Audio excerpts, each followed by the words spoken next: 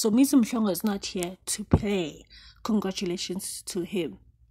He will be joining again Metro FM. He will be the lead contributor to #AskAman segment. How ironic, because he doesn't want to be one. Okay, I'm sorry, I'm kidding, not my handwriting. So this is what the tweeps had to say about this. Metro FM ignores all the young talent like Buju who are waiting for an opportunity and decide to fetch Somizi from Sasa. Somizi is a goat. Nothing, absolutely nothing stops him. He must become the ESCOM CEO once.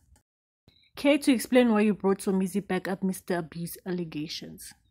Metro FM has put a very horrible lineup bearing the drive show.